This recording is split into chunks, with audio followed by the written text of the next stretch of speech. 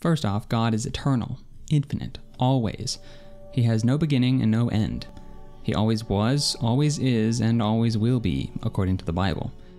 While he lasts forever, he could have been fluctuating and changing all the time, so it's a good thing for us that he's unchanging. If he's eternal and unchanging, then he's of course objective. But if he's objective, then he's also true. In fact, God is the source of truth. He is where all truth flows from in this universe. And so, if God created the universe and all the things in it, then he's omnipotent, all-powerful. God is also omniscient, all-knowing. Imagine you're an inventor. You want to make this machine, so you gather all the parts, all the materials, you create all the things yourself, and you put the machine together. In the same way, God invented or created the universe. So he intimately knows every single aspect of the universe. So he knows everything. He's omniscient. God, being the creator of all things and the knower of all things, is also present with everything. This is shown in the Bible, but it says he's there with everything, not that he is everything. He's just omnipresent.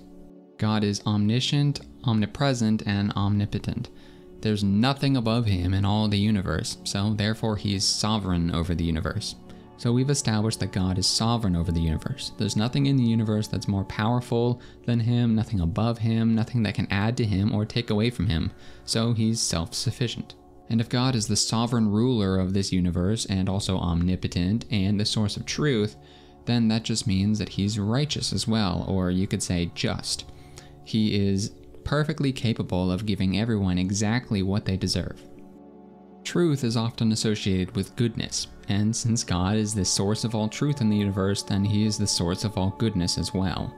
He created the universe. He decided what's good and bad, what's true and false. That means that all of God's actions by his very nature are good, including the flood of Noah's time. And since God is good, and only good since he's also true and unchanging, that means that he is wholly separate from evil, or holy. Surprisingly, God is also jealous, but it's different than what you think. When we say we're jealous, we're envious of someone else because we want something they have. But we've already established God is self-sufficient. He needs nothing, so that doesn't make any sense. But when God is talking about being jealous, he's talking about idol worship. People are giving to other things, idols, the worship that God rightfully deserves as being creator of the universe. God is also wise. You can think of wisdom as common sense or good judgment, the ability to pick between right and wrong. And since God is the source of all right, then obviously he's wise. He knows exactly what to do. So since God is the creator of the universe and all-powerful and all-knowing, then, well, it would be a really bad thing if he was bad, right? But it's a good thing that he's good. There is, though, some bad news wrapped up in all this goodness, because God is the source of good, but that means that everything else in the universe isn't good. We don't reach that same level because we're not God. All of us are bad. So it's really good news that God is loving. His love is important, but it's included in the larger attribute of graciousness, or grace. It's important to know that justice is getting what you deserve. Mercy is not getting what you deserve, or being spared what you really deserve.